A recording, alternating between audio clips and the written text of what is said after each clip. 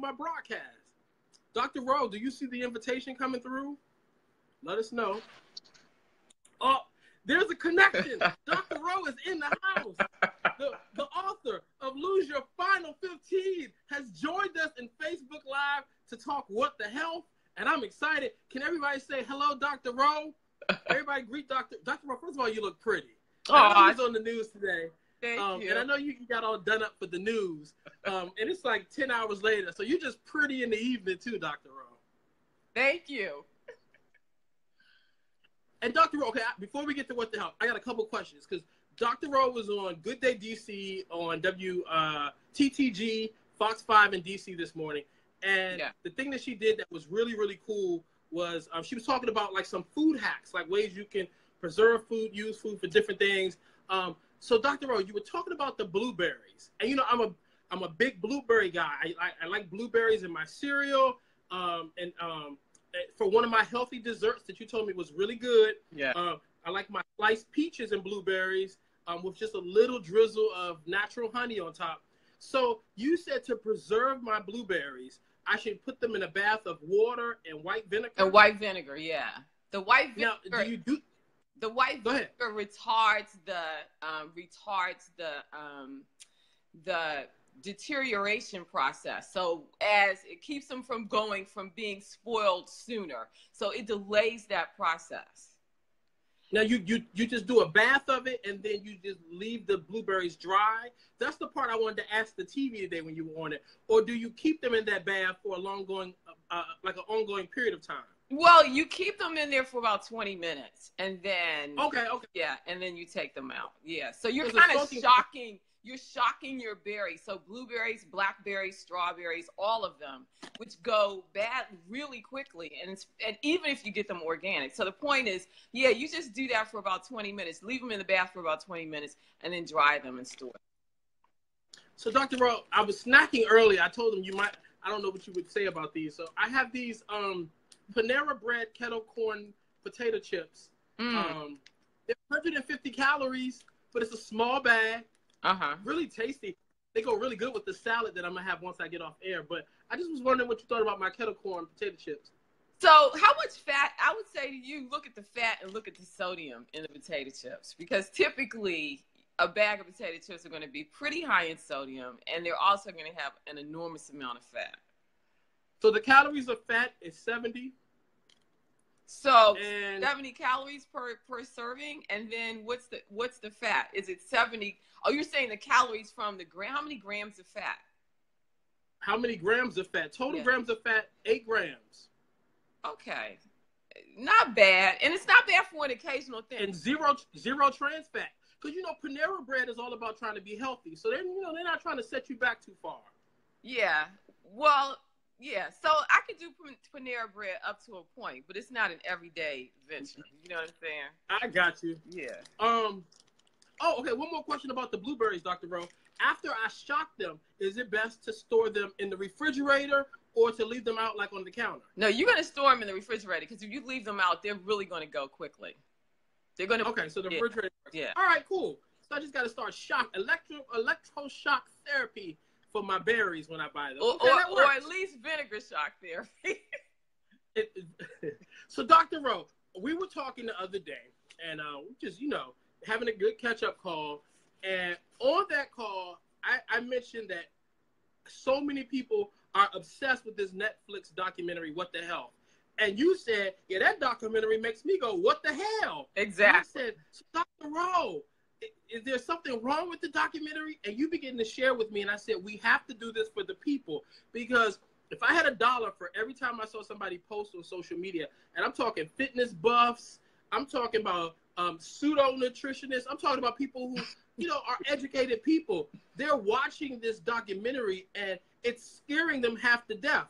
I personally didn't watch it because, I'm a country boy, and there's an old country saying that says, if you like hot dogs, don't go to the place where they make them, because you'll never want to eat one again. And I'm a foodie, so I didn't want to see anything that wasn't going to make me eat food. So I was already like, yeah, I'm good on that one. But now that I know that you've watched it and you have trouble with it, I said we had to have this conversation today. So tell me, what type of an impact did What the Health have on you when you watched it? First, about the hot dogs, not going to the place where they make them. I did that to Anderson Cooper once on television live, and I saw that. What was in a hot dog, and I can't tell you the number of people who watched that show who decided they would never eat a hot dog again, and he almost threw up. That's a whole other thing. So, well, for What the Health, like I said to you, John, What the Health makes me feel like, what the hell? And because What the Health is really about a vegan agenda. And listen, there's nobody that wants you to eat, you know, copious amount of fruits and vegetables. I'm recommending fruits and vegetables every day. I want you to put more fruits and vegetables in your diet on a daily basis. But you do not have to be vegan to be healthy. That's the point. And then there's some gross inaccuracies in What the Health. We can talk about them. I could give you like about 3 really quick examples. Well, let's start with the one. I mean, you know, while I have a diverse audience, predominantly here in my Facebook Live for Let's Talk Live, you know, it's a predominant African American audience. And what do African American love more than anything? Chicken. Yeah. So tell me your thoughts on how What the Health deals with our favorite meat, chicken. So What the Health supposes or purports that chicken causes diabetes, which is the biggest fallacy I ever heard. You know, they talk fake news. It is fake news. And I would never use a term that Orangina uses, but I'm just saying that happens to be apropos right here. It fits. And they also say that chicken has more cholesterol than beef. So here's the thing. And so they say that chicken causes diabetes. They say it causes heart disease. Here's the deal. You know, cholesterol, dietary cholesterol does not give you a heart attack. It doesn't cause that heart disease. There's one scene in the film where you did this when you did air quotes when you talked about pseudo nutritionists. So I'm gonna call this guy pseudo reporter, who's really calls himself a reporter, or he's the person telling the story. And in this particular scene, he supposedly calls the American Heart Association and probably gets a janitor or a receptionist, just some random person that is not a or a hired actor pretending to be at the American Heart Association. Okay, that could be. But the reason I contend that it's probably not a hired actor, because the guy says, listen, that's not my job. I don't even know what you're talking about. In other words, his point is, I just answer the phone here. You see what I'm saying? And so now they say, oh, now you see, this is the American Heart Association's position, and they don't even know why they would recommend this. This is crazy. What I'm saying to you is, What the Health has a whole lot of crazy talk in it, okay? And so chicken does not cause heart disease because of dietary cholesterol, because it's already been proven that dietary cholesterol is not the thing that raises blood cholesterol levels. It's saturated fat and trans fats. So if you want to talk about that, let's go. But you can't attribute chicken and its cholesterol, its dietary cholesterol content, causing heart disease and diabetes. That's ridiculous.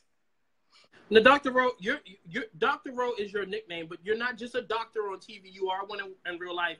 Before you signed on today, I was telling them your full name is Rovinia M. Brock, and you actually have a PhD. And before you were doing television and radio and had become a best-selling author and stuff, you actually worked as a nutritionist for a government agency. So, like, you're really credentialed. You're not, this isn't like the people in church that call themselves bishop but never went to seminary. You're a real doctor. And so you're coming from an educated place here, and I like that. And in your book, you know, last week I told the people I had cooked the Asian style beef with asparagus and green beans. And then I actually put the videos on my Insta stories and had them watch me go through the process.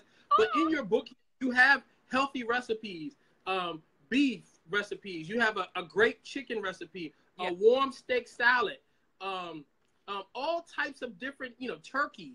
But you have food. I have real food, John. You have real food. Yeah. And as a nutritionist who helps people to lose weight, you helps me to get my weight down. You and your husband run a practice in Alabama that deals with people's weights and their health and things like that.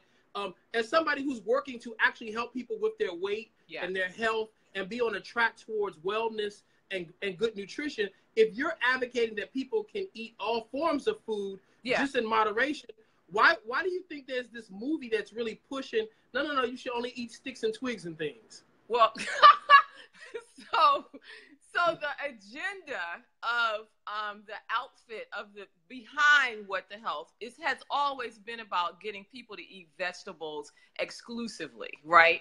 And so it's really a vegan agenda, and that's one of the things that really gets on my nerves about it. One of the things that bothers me, burns my beans, if you will, and that is, let's not, bring a film to the public and dressed up like you really want to help people to live better lives, when in fact you have a personal agenda. You see what I mean? You're sneaking things in. You're doing this in an undercover way, and you're not being above board, nor are you giving accurate information. And that's the biggest sin of all. You can't talk to the public under the guise of wanting to help everybody, when in fact you're giving them misinformation. Now, Ro, we know years ago, because you and I both watch TV and work in TV, during the days of the Oprah Winfrey Show, she was sued by the beef organization because she had made a comment that they felt was anti-beef. And because of her influence, they felt that she would make people, like the beef would just go out of style, out of business. And so they sued her, which is how she ultimately met Dr. Phil, because he worked on the case as a consultant for her. I bring that up, and I say that because is the same way there's an organization that pushes beef. We see the commercials on TV that push pork. Does the vegan agenda have an organization that's now pushing it towards us, just like any other food group would? Well, Center for Science and the Public Interest, to which Neil Barnard, who was featured in the film, is associated, does push the vegan agenda. What they get out of it, I can't tell you, but nobody's in it if not for something to gain. If you have a personal agenda, then there's a reason for that. I can't tell you the specifics of what it is they get out of it, but they've been on this vegan train for a very long time. I've been doing this work for 28 years, and I can tell you that for a lot of that time, they have been pushing the vegan agenda. They were doing this when I was in graduate school. Wow. And they've made progress. And this has probably been their most effective tool, because there are so many people who are now terrified of eating food based on the manipulations and the contaminated image they're presenting of the non-vegetable based food that they show in this documentary. Yeah, and let's listen. The long and short of this is, again, vegetables and fruits should be the biggest part of your diet, because the chemical compounds in the vegetables and fruit that give them their colors, right? The pigment of those fruits and vegetables really do sincerely go a long way to protect you from chronic diseases like type 2 diabetes, heart disease, hypertension or high blood pressure, and even some forms of cancer. But that said, whenever somebody recommends to you that you should cut out a whole food group, in order to go on a diet, you should look at that with a jaundiced eye. You need to be suspicious, all right? Now, the vegan agenda, you can be healthy and be vegan, but you don't have to be vegan to be healthy. Does that make sense? That's good. Dr. Rowe, I think you just got a T-shirt line. Now, can you say that one more time? That was good, Dr. Rowe. I'm claiming my time. Okay. Reclaiming your time. Come on, get nutritionist. So, yeah, you can be healthy and be vegan, but you don't have to be vegan to be healthy. That's good. And Dr. Rowe, I believe that because I was telling someone earlier who they were concerned about us having this chat tonight, because they felt as though some of their friends who had not been on the path towards wellness and nutrition would find out that, there was an agenda and gross inaccuracies in What the Health. And it would make them go to the polar opposite side and start binging on unhealthy foods. And my posture was, those people weren't going to stay vegan anyway. This was just a visceral reaction to a movie. It's like when you watch a scary movie, you don't want to have all the lights off in your house. At some point, you turn the lights off again. But I was saying to them that I've met people who were morbidly obese that told me they were vegetarian.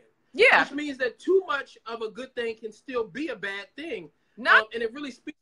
Not only that, John, you can be vegetarian. So they talk about they talk about meat causing diabetes. They talk about chicken causing diabetes and meat causing diabetes.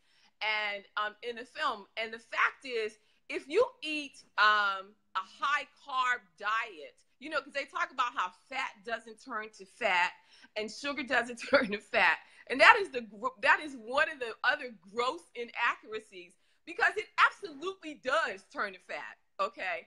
And the thing is, if you eat a diet full of sugar and high simple carbs, refined with refined sugars like white breads and all of those things made with white flour, all of those things made with simple sugars, meaning, you know, glucose, sucrose, those things do actually turn into fat once they're metabolized by the body. So once they're processed, they're consumed and processed and broken down by the body, that becomes fat.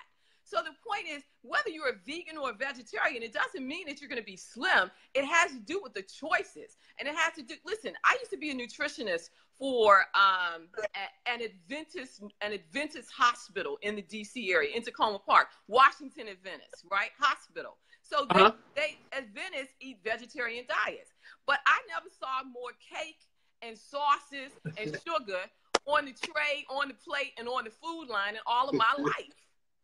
And the other thing is, a lot of people who want to be vegetarian, you know, they eat what's called meat analogs. So those are the things that are made with textured vegetable protein, or they're made with soy protein, or some other kind of plant protein, but they look, and they're supposed to look, taste, and feel, have a mouth feel like meat. My thing is, why eat a vegan hot dog, a vegetable hot dog?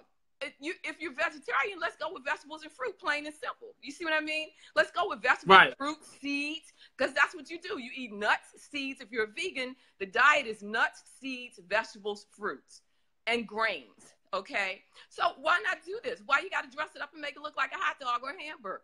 So that says to me that your mindset isn't there. You haven't really changed your mental understanding, if you will, of what this new diet means to your life. If it doesn't fit your life, then let's go with the diet that fits you. If you really like the taste of meat, let's go for it. That's good, Dr. Rowe. Now I got another question for you. When I was doing my research today, I found this great article on Eater with some other medical professionals and scientists who are just as outraged as you are by What the Health and the misrepresentations in it.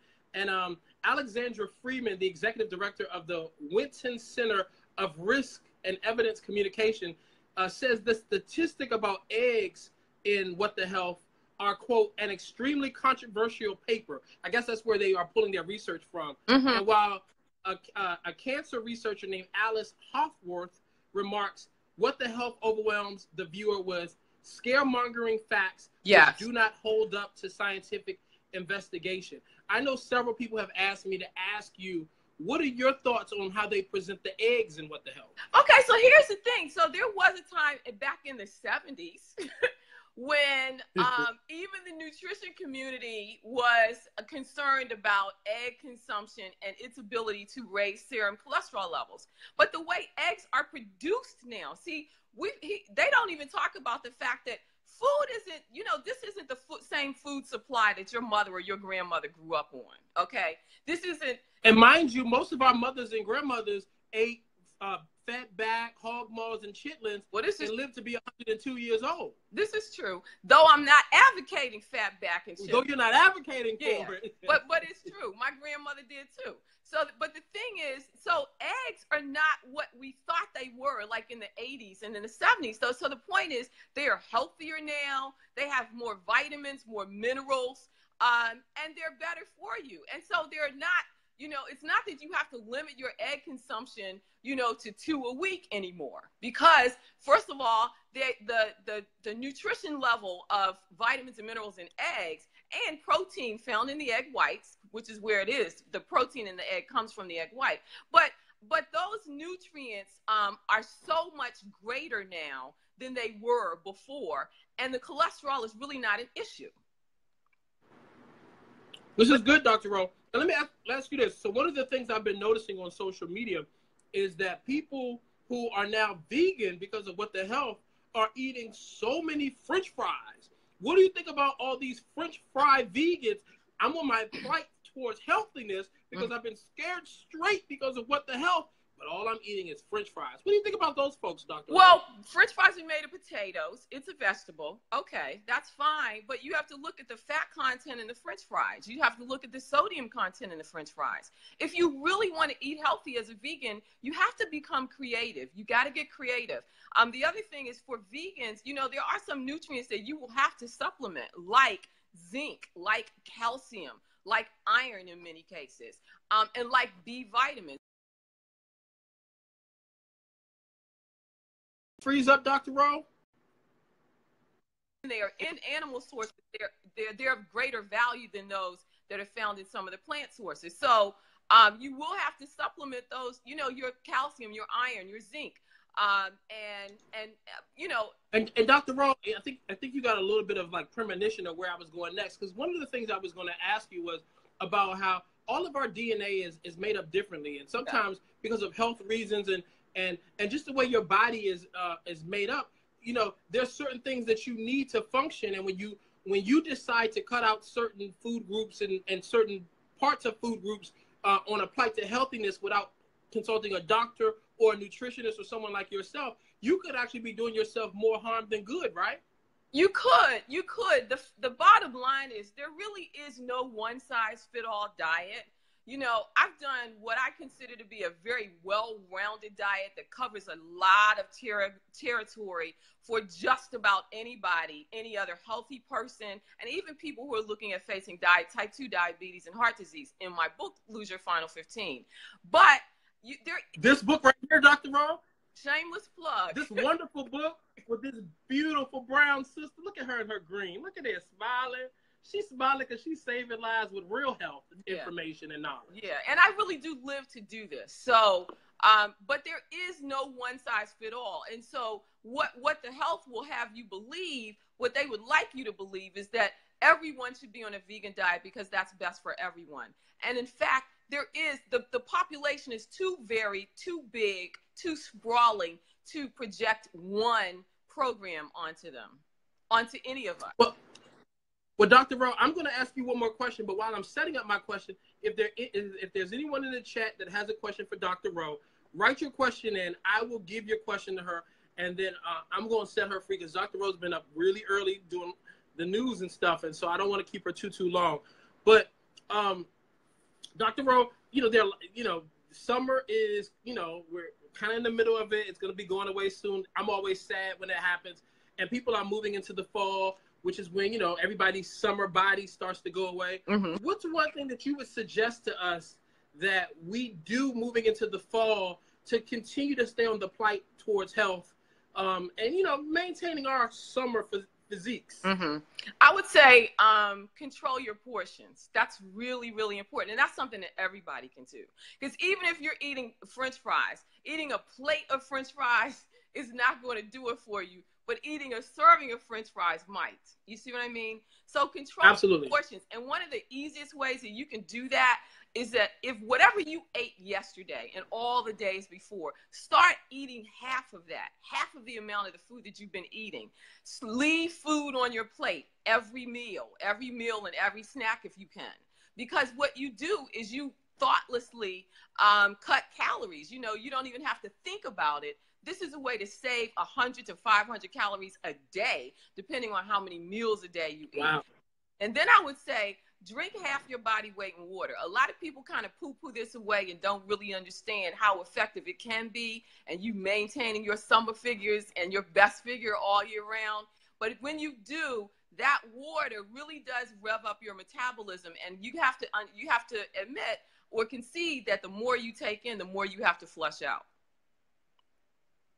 Okay, so Dr. Rowe, Shay Alice has a question. She wants to know, is almond milk a better option than milk from the cow? Okay, so almond milk is only 1 gram of protein per serving, which is an 8-ounce cup, right? You get at least 8 grams of protein from cow's milk. The other thing is you don't get the calcium unless your almond milk is fortified with calcium. So for me, almond milk is a good alternative if you're lactose intolerant, if you cannot tolerate dairy, or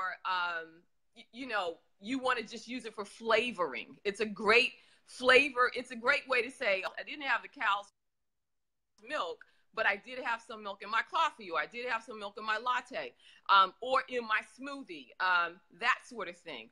I use almond milk with frozen bananas to make what I call banana nice cream for a snack, which is it's under 150 calories versus over 280 calories for a serving of ice cream. Is that recipe in the final 15, Dr. Rowe? Yes, it is. Is that recipe also in the final 15? Okay, yes. I want to plug your book because I'm so grateful that you sat in with us tonight. What are the other? And you mentioned if you're lactose intolerant, but they also have the lactate milk, which you know that I'm on because I got off of the other milk because if I had it, it would run me, and I got tired of running. So literally, there's Stephanie Tucker said her husband has high cholesterol and can't seem to get it down enough for his doctor. He has cut back on eggs, avocado, etc., but it's still high. Is there anything else in the food group thing that he could cut out to maybe help along the journey? Well, see, for him, the cholesterol, his meat, he wants to make sure that his meat is lean. He should probably stick more with chicken and fish and go with red meat occasionally. But when he does, and by occasionally, I mean no more than 8 ounces a week. So 2 4-ounce servings. So that could be 2 days a week. The other thing, because red meat is substantially high in saturated fat. And so it's not the cholesterol, it's the saturated fat that raises dietary cholesterol levels. So he should cut that. Don't cut avocados. Avocados are a good fat that protect his heart. The other thing for his cholesterol, it's not about cutting out. I'm going to give him something to add. 2 things that will reduce his cholesterol levels. Oats. If he eats oatmeal every day, he will probably see a drop in his cholesterol level because oats and beans, like I did a recipe this morning on Good Day DC on Fox Morning News, making a breakfast bowl, and I have the recipes for doing a black bean veggie breakfast bowl and all kinds of breakfast bowl, yes, right in that book. So if he eats more beans, which are very... Oh, it looks like we lost Dr. Rowe. All right, so Dr. Rowe's Wi-Fi cut out. I'm going to wait for her to come back in and join us. But hopefully you guys have really enjoyed the information. And